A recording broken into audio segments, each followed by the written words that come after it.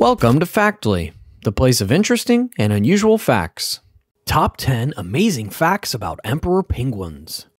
The emperor penguin is a species of penguin that is only found on the continent of Antarctica. Its coloring is comparable to that of their close relative, the king penguin, despite the fact that they are considerably larger and heavier than other species of penguins. Emperor penguins are carnivores, therefore their diet consists of fish, squid, and krill. As a result of living in Antarctica, a significant portion of the energy they get from feeding is used to construct a substantial layer of fat to keep themselves warm. As is the case with other penguins, they are unable to fly due to their streamlined bodies and wings that function as flippers when swimming. Ice shelves are disintegrating and disappearing as a direct result of climate change and the warming of the planet. Because this particular species of penguin spends a significant portion of its time on ice throughout the year, their habitats are fast disappearing, which is a significant impact on the quality of their population. Today, we're going to talk about all these things and much more, so let's jump right in with number 1. Did you know emperor penguins can be seen from space? It has been discovered and counted from space that there are colonies of emperor penguins. During a survey that took place in 2012 and was directed by experts from the UK, satellite technology was utilized to detect emperor colonies based on the poo stains that were left at the ice and breeding areas. They found a number of colonies had never been explored before and numbered every individual penguin in its colony. It is currently believed that there are approximately 54 emperor colonies located in Antarctica. Satellite surveys have uncovered almost half of them, but the vast majority of them have just not been discovered by humans. How cool is that? There are still so many things left on Earth to explore. Number 2. Emperor penguins co-parent extremely well. Pairs of emperor penguins share parenting. Females lay one softball-sized egg per month in May and June, which they immediately give to their mates. The ladies then quickly depart to the open ocean to gain weight before returning to feed their babies. The eggs are delicately cradled on the top of the male emperor's feet and covered with a fold of skin known as the brood pouch to keep them warm.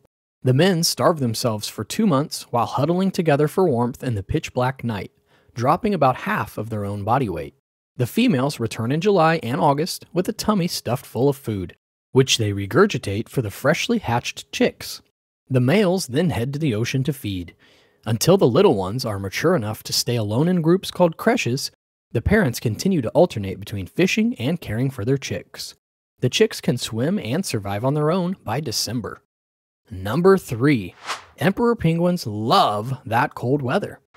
Emperors are specially designed to withstand these extreme conditions, when the temperature can drop to a bone-chilling negative 50 degrees Celsius and gusts can reach 200 kilometers per hour. To reduce heat loss, they have 2 layers of feathers, a large fat reserve, and proportionally smaller beaks and flippers than other penguins. In order to prevent their ankles from becoming too cold, emperors also have feathers on their legs.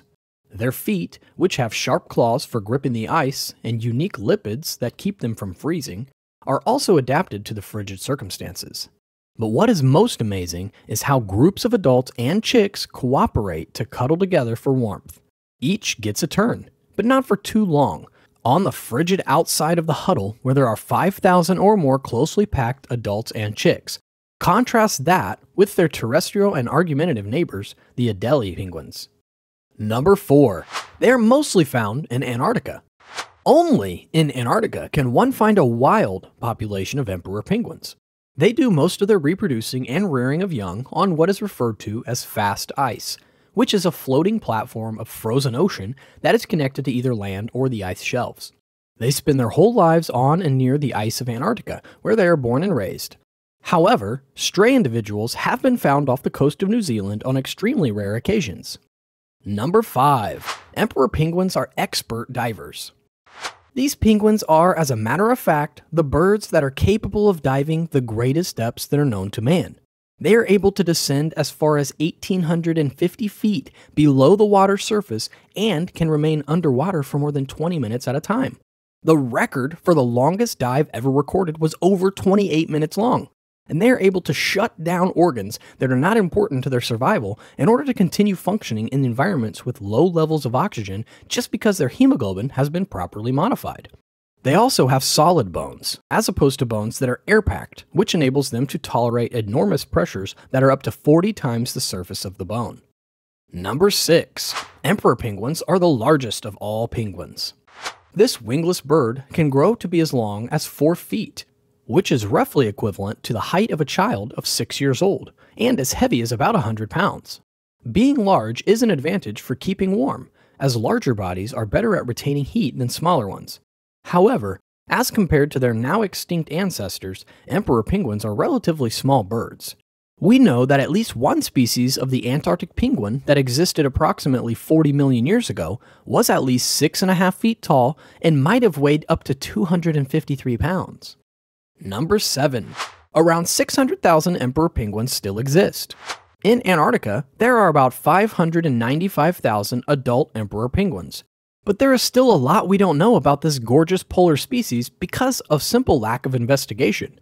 The more we learn, the better we can protect them, which is why financing research in the Antarctic is so crucial. In addition to helping protect the species from climate change, this will promote the creation of marine protected areas. Although the emperor penguin's population was predicted to be around 600,000 in 2009, global warming is a significant worry. In the past, prolonged warm seasons have caused a 50% reduction in bird population in some colonies. According to a 2009 Woods Hole Oceanic Institution study that employed mathematical modeling to forecast emperor penguin populations, they may become extinct by the year 2100 as a result of climate change. Number 8. Emperor penguins love to eat silverfish. Emperors eat krill, like Will and Bill from Happy Feet. They eat certain squid and other species in addition to the Antarctic silverfish. An adult penguin consumes roughly 2 to 3 kilograms of food per day, but on a good day, they may consume double that in order to increase their body fat reserves in preparation for the long winter or to feed their babies. Perhaps the only bird species that has never landed is the emperor penguin. Sea ice is the only source of food.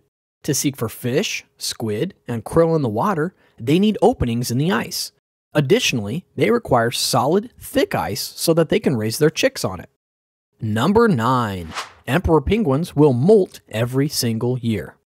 Each year, usually after the breeding season, emperor penguins molt and lose their feathers. Penguins going through this process may appear ill as patches of their feathers fall away. The molt aids in replacing feathers that may no longer perform as well due to wear and tear. Well, that brings me to number 10, which is that parents recognize their chicks by their calls. The call that each individual penguin makes can be easily distinguished from those of its peers. Adults are able to recognize their young by sounds they make, and they will only feed those young that belong to them. At least 3 different call types have been identified by scientists. The first, known as contact vocalization, is used to identify other colony members. The second, known as threat vocalization, is used to protect one's territory and alert other penguins of the presence of a predator. And the third, known as individual recognition vocalization, is used to communicate sexual, territorial, or individual information. The most challenging call is that last one.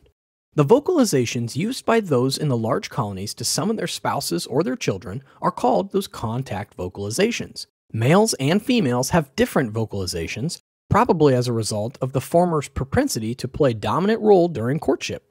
Males typically start by calling the female, and then they use that vocalization as a cue to locate the source of the sound. Females find lower-pitched vocalizations more alluring since they may originate from larger penguins. That brings us to the end of our video. We hope you love seeing these interesting things about the super cool emperor penguins, so I'll see you next time!